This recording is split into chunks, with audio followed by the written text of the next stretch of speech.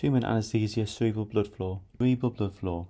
First of all, it's important to understand the difference between flow and pressure.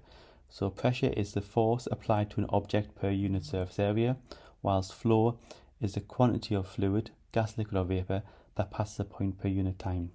We classically use the Hagen-Poiseuille equation, which is in the bottom right corner, to describe the key properties affecting laminar flow.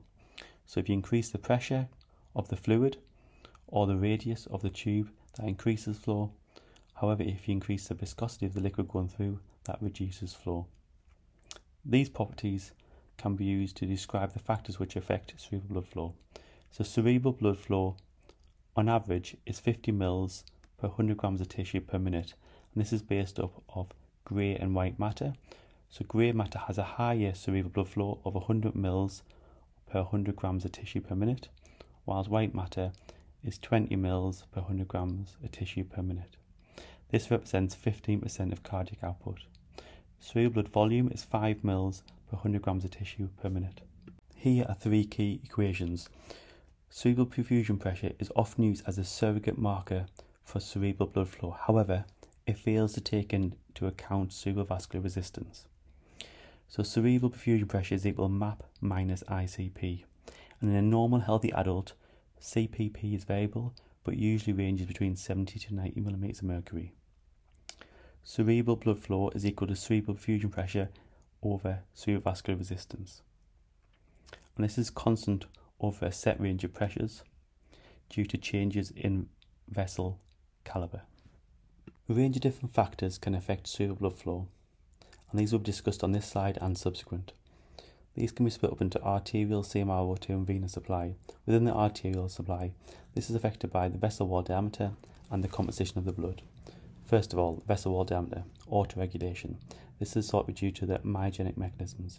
So as MAP increases, the transmural pressure tension increases, and this results in depolarization of vascular smooth muscle and constriction of precapillary resistance vessels. Flow metabolic coupling. So as cerebral blood flow is variable across the brain, and this is due to differences in neuronal activity. So as the neuronal activity increases, there's increased chemical composition of CO2, adenosine and phospholipids, which results in an increase in cerebral blood flow to ensure this flow metabolic coupling. Autonomic nervous system.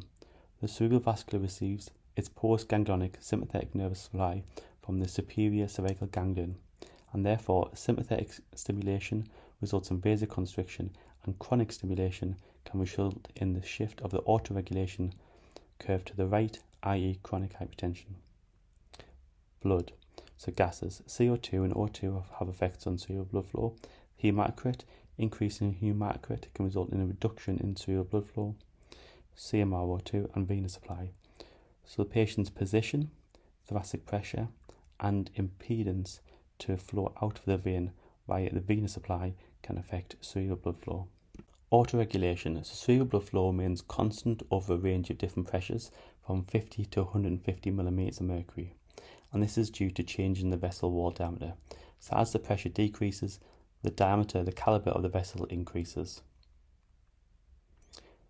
Above 150 millimeters of mercury, there's a risk of hyperperfusion, and below 50, there's a risk of ischemia to the tissue in the brain. For chronic hypertension, the curve is shifted to the right. These 2 important graphs compare the partial pressures of either carbon dioxide or oxygen with cerebral blood flow on the y-axis and the partial pressures on the x-axis. First of all, for CO2, there's a linear relationship between 3 to 11 kilopascals of carbon dioxide and cerebral blood flow, i.e. you double the CO2, you double the flow due to increased vascular diameter. Interestingly, a chronically raised PaCO2 results in a shift of this curve to the right. Next, for oxygen. For PaO2s less than 8 kilopascals, there's a steep inflection point whereby below 8 kilopascals the cerebral blood flow increases significantly. However, above 8 kilopascals there's a constant cerebral blood flow for a given PaO2. CMRO2, i.e. the rate of oxygen consumption by the brain. This is 3.5 mils per 100 grams of tissue per minute, or 50 mils per minute.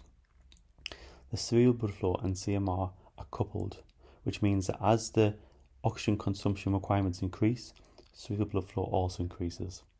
There's also a range of factors which increase and decrease CMRO2.